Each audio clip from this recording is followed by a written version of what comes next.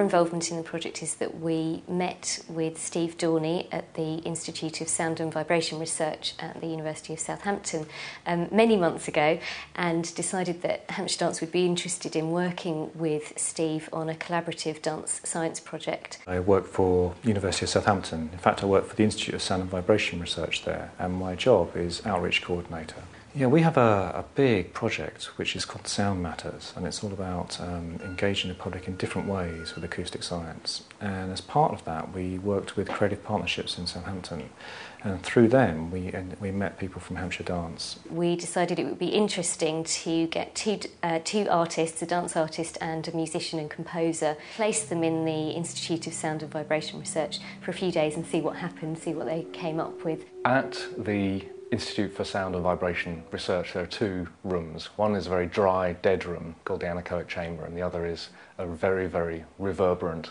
space with a 6-second echo. The anechoic chamber is a bit strange. It has lots of sponge, they look like cheese slices, and it kind of absorbs all of the sound, so if you turn away from somebody, you can't really hear what they're saying. It's very muffled. And we found that it was very much easier to work in the reverberant space. We found that the anechoic chamber just was very, very uncreative. It didn't have any kind of influence on us whatsoever. It just made us not want to talk to each other. It made us not want him to play, and I didn't want to dance. It was just a very pressurised, strange environment. So we decided to go into the echo chamber, where we kind of became children and ran around like idiots. Well, I did anyway. Because everything sort of bounced off each other and everything became more expressive, it was much easier to create movement. The problem with trying to work out music and choreography in a reverberant space is that you can't talk very much because it just disappears. It's a bit like trying to talk in a cathedral. Most of the words get a bit lost. A lot of the time we spent just making music and just improvising choreography without explaining much in English.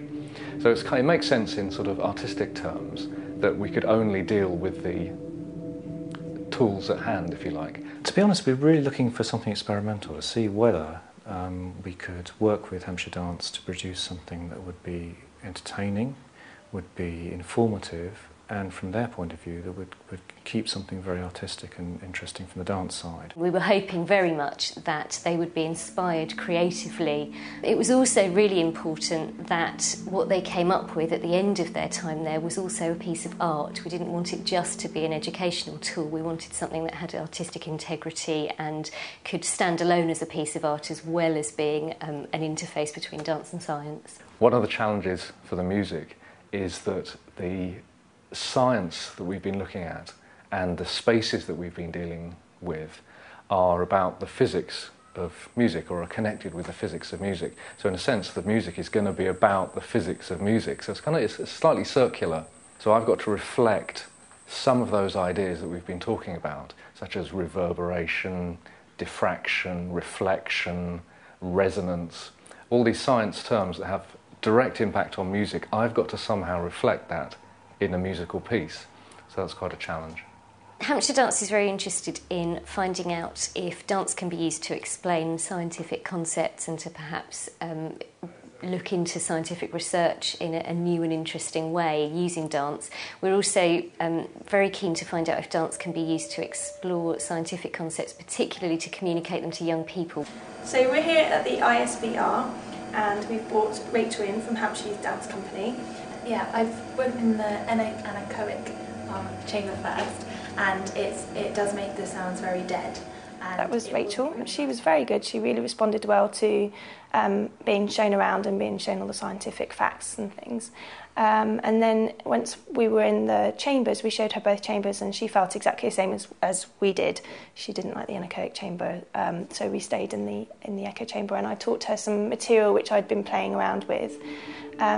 I then passed it on to her. It became her movement almost, but she was great. She really responded very well. I'm always fascinated by the way dancers work, because it's completely different to the way musicians tend to work, especially classical musicians.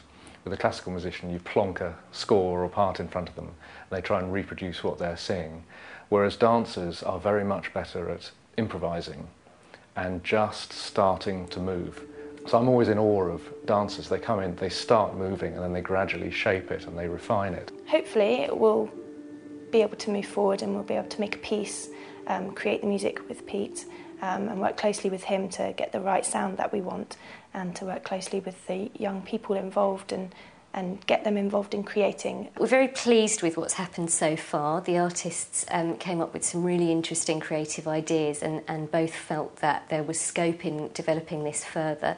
So now that we've finished this pilot phase, we're hoping to commission a longer project where the dance artist and the musician can work together over a slightly longer piece of time to create a new piece of dance and music for a full youth dance company. The pilot went brilliantly, and I can see that there's real mileage in this. So hopefully we'll secure a little bit more funding to take this on a bigger scale, to take it to more areas, more people, to work with a larger number of people, and from there just to come back and think about it as a methodology really for us to say, is this a great way of doing public engagement in science?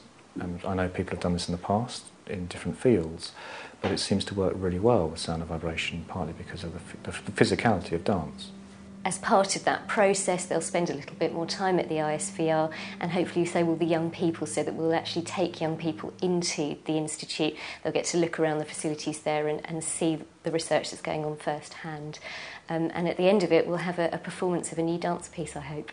It's been a bit of a milestone, really. We've worked with arts organisations in the past, but it's the first time we've worked with a dance organisation.